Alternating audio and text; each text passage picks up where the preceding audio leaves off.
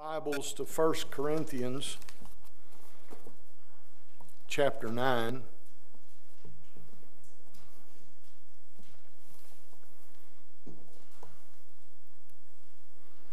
Now I can change glasses. These look a little better, I think. They don't have blue. But chapter 9, and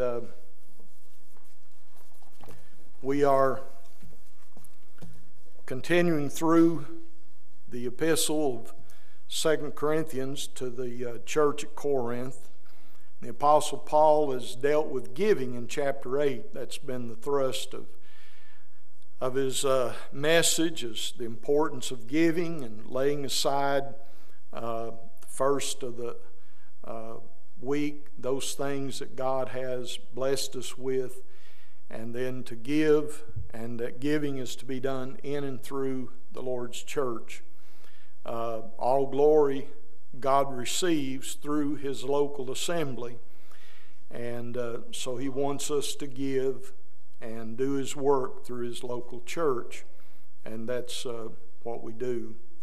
Chapter 9, he says he's going to deal now with the relationship of ministers and what people expect of ministers and what ministers are worthy of and support. And he talks about a lot of important issues addressing that. Verse 1, for as touching the ministering to the saints, it is superfluous for me to write to you. Meaning that this was something that they understood, and it would be going overboard. It would be, not wanting to go above and beyond what was normal as touching the ministering to saints, because, of course, the church at Corinth was a church that gave, and it was a church that was much maligned because of different things, but Paul knew that they were faithful people. So he says, it is superfluous for me to write to you, for I know the forwardness of your mind, for which I boast of you to them of Macedonia, that Achaia was ready a year ago, and your zeal hath provoked very many. Remember, they had given out of their deep poverty. And I'm in 2 Corinthians chapter 9. I think I said that 4 times, didn't I? Oh, okay. 2 Corinthians chapter 9. I apologize. Verse 3, yet have I sent the brethren, lest our boasting of you should be in vain, in this behalf, that as I said, you may be ready. Lest happily, if they of Macedonia come with me and find you unprepared. In other words, he wanted them to be ready so that they could take care of the needs and necessities of the saints. We, that we say not ye, should be ashamed in this same confident boasting. Therefore, I thought it necessary to exhort the brethren that they would go before unto you and make up beforehand your bounty, whereof ye had notice before, that the same might be ready as a matter of bounty and not as of covetousness. So this would be a blessing, a gift to help, and it would not be looked upon as something that would be something they were coveting for or wanting. If we covet anything, then of course we're wrong, because the Bible teaches us not to covet. First time I was aware of covetousness, I went to stale night with a young man whose dad was a Baptist minister, and whenever we'd drive down the road and we'd see something, I would say, boy, I'd like to have one of those. And he'd say, no, you shouldn't say that. You ought to say, I'd like to have one like that. And I'd say, okay, why is that? He said, because you don't want to covet for that You just like to have one like it, maybe. I said, okay, I understand. So, and then he read some in the Bible to me that showed me that. But after I got saved, I realized that, covetousness is found throughout the Word of God. Even in the Ten Commandments, the Lord encouraged them not to covet after their neighbor's house or their animals or their wives or anything they possessed, but they were to be thankful for what they possessed. And so now this is the idea. Verse 6 says, "But this I say, he which soweth sparingly shall reap also sparingly, and he which soweth bountifully shall reap also bountifully." That's a universal principle. If you're going to grow a garden, you go out and you plant seed, and the more seed you plant, the more return you get on it. The same is true in life. The more that we give, the more that we do to help others, the more that we do to honor God, the more that's going to come back in our lives, and the more we will be blessed. "Every man according as he purposeth in his heart, so let him give, not grudgingly or of necessity, for God loveth a cheerful giver." We talked about that a little bit last time, about being a giver, a hilarious giver, a cheerful giver, someone that rejoices in giving. If you cannot give to God and rejoice about it, then you're probably better off keeping what you've got, because our giving should be done out of a joyful heart. "And God is able to make all grace abound toward you, that ye always having all sufficiency in all things may abound to every good work. As it is written, He hath dispersed abroad, He hath given to the poor, His righteousness remaineth forever.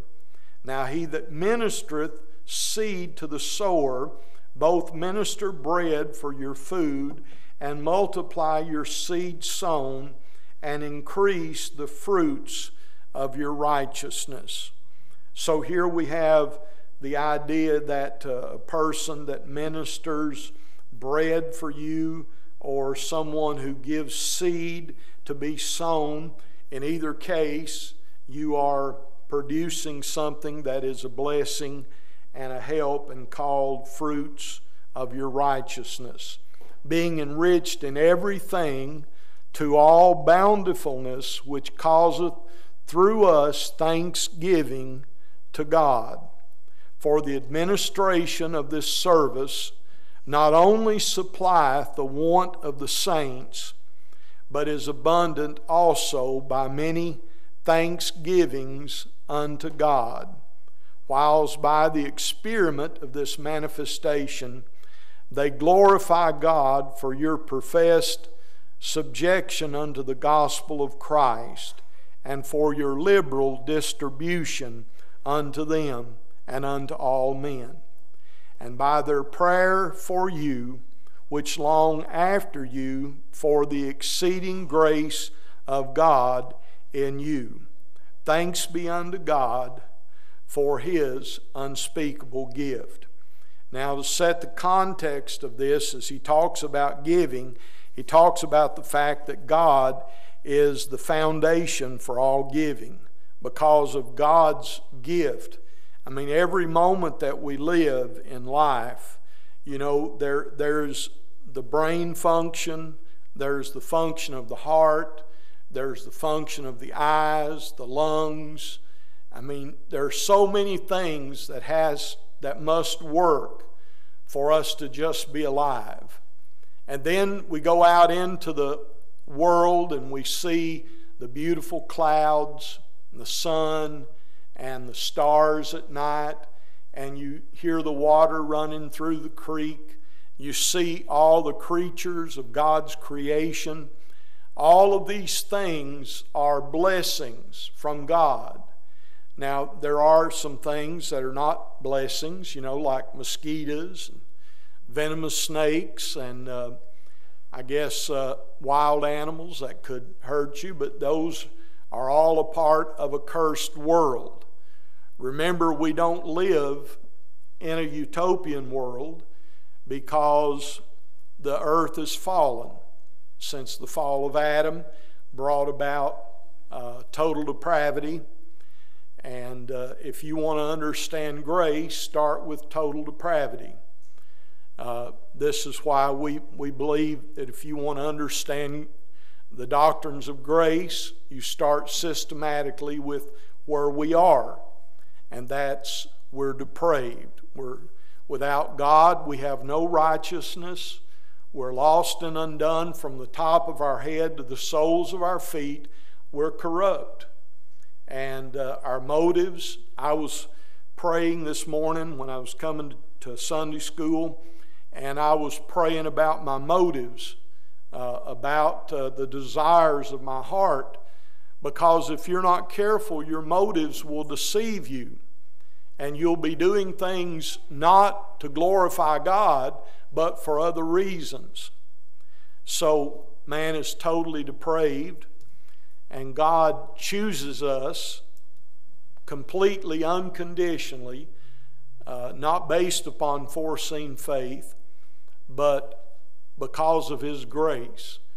And this is what we call unconditional election, special redemption, whatever you want to call it. And then we believe He died for His people in the limited atonement, and that His sacrifice could have covered the sins of 15 universes, but He died for a people in particular. And so we talk about the atonement, special redemption, limited atonement, that Christ died for His people. Now, we don't know who they are. We preach the gospel to every creature, and we persuade men to come to Christ. But it is God that worketh in them both to will and to do of His good pleasure. And then irresistible grace is where you naturally, logically fall to next. That if God is dealing with your heart and calling you, He calls you not in a general way, but He calls you in a specific way. The effectual call is when the Holy Spirit sends out that call and you come to Christ. That's the work of grace. And then the fifth and last one being the perseverance and the preservation of the saints. I believe those two go together naturally to understand them properly. If we just deal with preservation, we forget about the human responsibility part of perseverance, that we have a responsibility to put forth an effort and to do what God has called us to do, because God is the grounds of all giving. And because God has given so much, we are able to give in return of our lives, of our money, of our prayers, whatever it may be. Thanks be unto God for His unspeakable gift. We call this the five doctrines of grace, or some call it TULIP.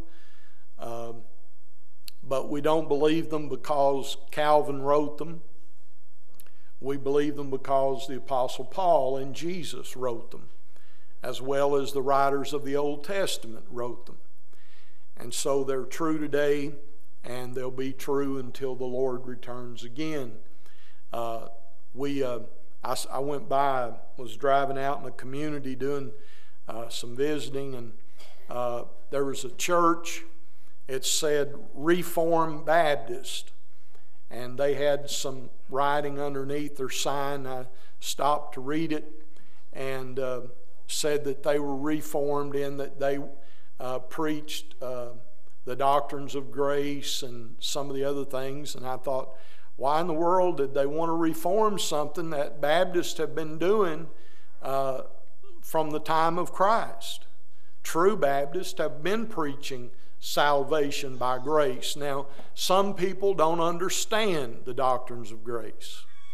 When I was a pastor at South Irvin, we had several brothers that were missionaries, and Brother Roy Humble was a wonderful missionary, but he could not understand the etymology of the doctrines of grace. He believed in total depravity and he believed in election, but when you would start trying to break it down for him, he would say, well, but you got to believe. I said, yes, you believe because he works in you. And I would try to explain it to him. It's about like Brother Ross Range. I love Brother Range, respected him much, but he didn't understand the doctrines of grace. And many people at Ashland Avenue Baptist Church don't understand the doctrines of grace. I had a conversation with a deacon in the church, and he come out and asked me about a preacher they were having preach for him. And I said, well, that man don't believe the doctrines of grace. He said, well, I don't either. And I said, well, I guess that's the kind of preacher you want. Then go ahead and call him, because he don't believe the doctrines of grace, but we do. Now, that don't mean that we don't believe in the responsibility of man. We believe that the gospel is to be preached. We support missionaries who preach the gospel. We believe in witnessing. We believe in doing everything we can to get the message out. But we don't try to talk people down the aisle or talk people into decisions or get them to hold up their hand or to pressure them in to coming forward. We leave that to God. We tell them what they should do, but only God can work that in the heart. So God is the fountain of all good blessings. I hope all of our young people understand TULIP. Total depravity, unconditional election, limited atonement, irresistible grace, perseverance, and preservation of the saints. The 5 parts of TULIP. Amber had a college course as a freshman at Eastern, and it was a religion course, and one of the teachers said, now, you all probably never heard of TULIP. And Amber raised her hand and just, rattled off all 5 of the doctrines of grace. And she said the teacher was just, wow. He didn't even know that. He just knew about TULIP. And, children need to understand these things. We need to teach them the Word of God so they can grow and mature, because when they get in college and they start trying to create doubt in their minds, we need to teach them about creation and all the facts concerning God so that they can grow. Now, Paul goes on, and we're going to try to cover the next chapter. He says, now I, Paul, myself beseech you by the meekness and gentleness of Christ, who in presence am base among you, but being absent am bold toward you. I recommended, Kathy and I went to see the Apostle, Paul, the Apostle of Christ. And I recommended it. It had no bad language. They took some liberties that the Bible doesn't teach, but could be some historical precedence for it. But anyway, in that film, it showed Paul being a kind of a tall fella, maybe 5, 10, or 11. But history says Paul was short, and that he was kind of chubby, that he was bald, and that he did not have a strong speaking voice, that his voice was kind of timid. And so here Paul admits, he says that when I was among you, I was there in meekness and gentleness, who in presence am base among you, but being absent am bold toward you. I mean, he could write. And how God used him and inspired him to write the epistles of the Apostle Paul. He goes on and he says, but I beseech you that I may not be bold when I am present with that confidence wherewith I think to be bold against some which think of us as if we walk according to the flesh. There were some that were making accusations against Paul, and even in that movie it showed some of the different people that, they didn't understand. People still don't understand. When you love people and help people, they think you're taking advantage of them. They think, well, he's giving me that so that he can get something back. That's the way people think. But when you love God and you just give to help people, to show love, that honors God and shows the love of Christ. And that's the way we ought to give. But many said that Paul wasn't doing that. For though we walk in the flesh, we do not war after the flesh. Now we have to be very careful. Our battle is not in the flesh of this world. In Ephesians 6, he talks about the armor of God, and he says we take the sword of the Spirit, which is the Word of God, and we battle not against flesh and blood. I love what David said when he went out to battle Goliath. He told Goliath that he came to him in the name of the Lord God of Israel. Goliath was described as this massive Philistine with his huge shield and sword and all of his armor.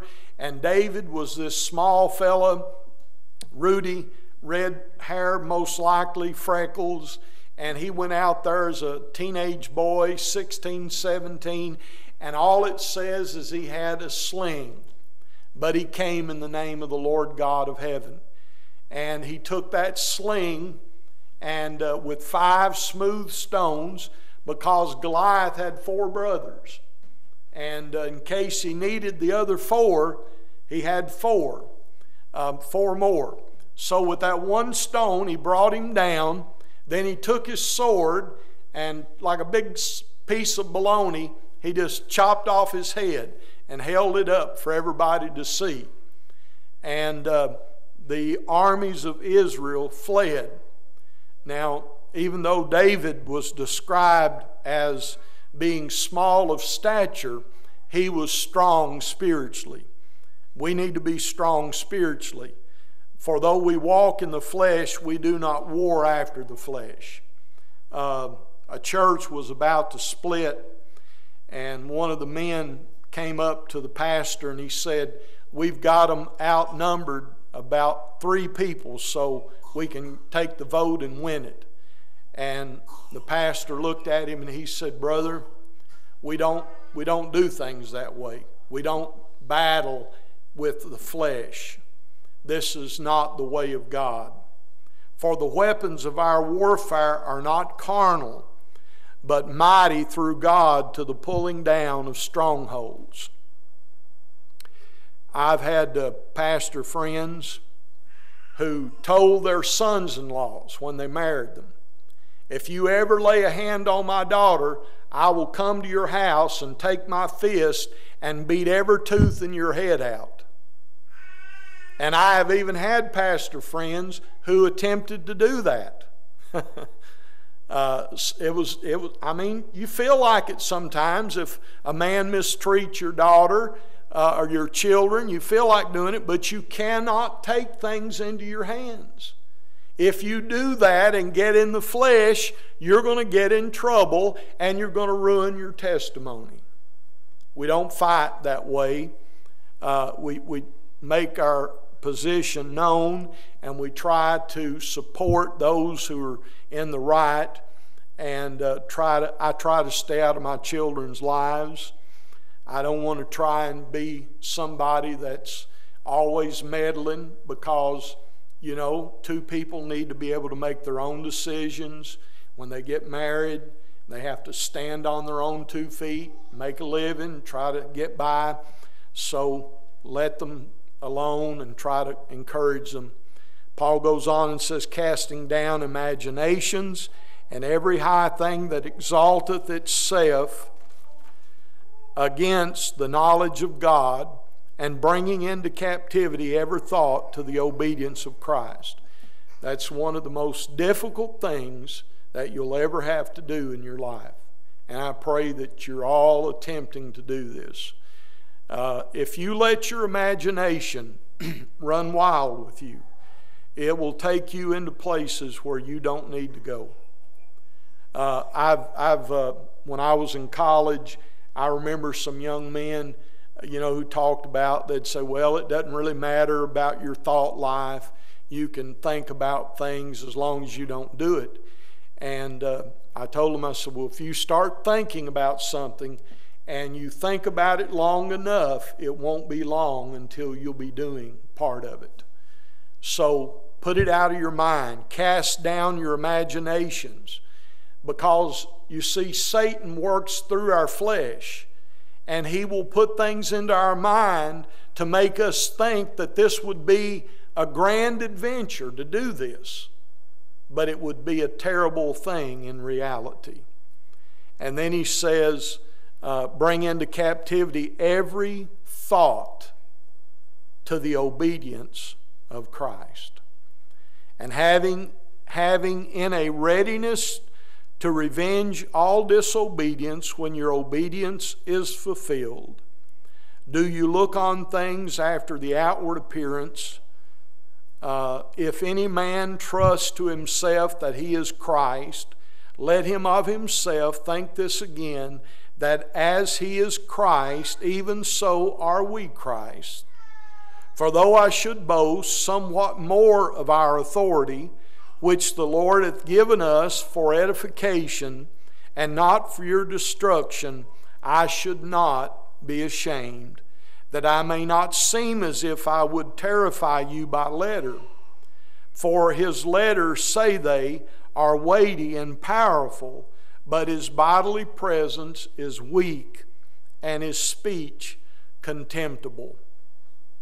The Apostle Paul, according to tradition, had terrible migraine headaches. And he would stop as he traveled along, and he would look for springs of cold water. And he would get out and he would sink his head into cold water to try and numb the pain of his severe headaches. Some tie that in with his eyes because he had trouble with his vision, and that could have brought on some of the migraine headaches. But nevertheless, Paul makes reference to these weaknesses that he had, even his speech, saying it was contemptible. Let such an one think this, that such as we are in word, by letter when we are absent, such will we be also indeed when we're present. For we dare not make ourselves of the number, or compare ourselves with some that commend themselves, but they, measuring themselves by themselves and comparing themselves among themselves, are not wise. Who do we compare ourselves to? Christ. We don't compare ourselves against each other. We're all sinners saved by grace. We're not envious of one another. Whatever gifts God's given you, thank God for that and rejoice in that. And always exalt your brother and your sister. Never put another man's wife down. We love our wives, but our wives are our blessing, and we should not pit our wife against another man's wife and say, well, I got the greatest wife in the world. My wife's greater than your wife. Those things are childish and immature, but many people do it. One of the worst things that a friend can do is to try and make himself superior and not be a true friend and humble himself and serve you and love you. And this is a lot about what Paul is dealing with. But we will not boast of anything without any measure, but according to the measure of the rule which God hath distributed to us, a measure to reach even unto you. For we stretch not ourselves beyond our measure, as though we reached not unto you, for we are come as far as to you also in preaching the gospel of Christ, not boasting of things without our measure, that is, of other men's labors, but having hope, when your faith is increased, that we shall be enlarged by you according to our rule abundantly, to preach the gospel in the regions beyond you, and not to boast in another man's line of things made ready to our hand. Whenever they talked about people being saved, they gave credit to God. They didn't give credit to the preacher. One of the things that I've seen in the past is people giving credit to preachers like preachers were the one that, got somebody saved. We have this evangelist because, boy, he gets people saved. How foolish that is, and how immature, because it's God who saves. But he that glorieth, let him glory in the Lord. Oh, how we need to remember that.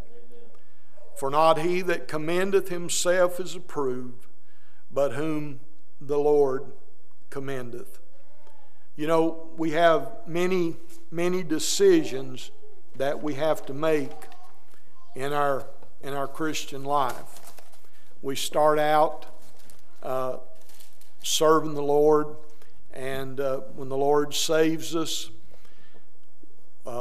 we begin to search for the truth, and then we determine that we're going to become a Baptist and we're going to follow the Lord. We believe in eternal security. We believe the Bible is the Word of God. We believe the King James Version is the best translation. And we make decisions all the time that we have to answer for, and some will condemn us, and maybe others will commend us. But regardless of what may occur, if there's any success, we give God the glory. If anybody's convinced of anything, it's because God worked in your heart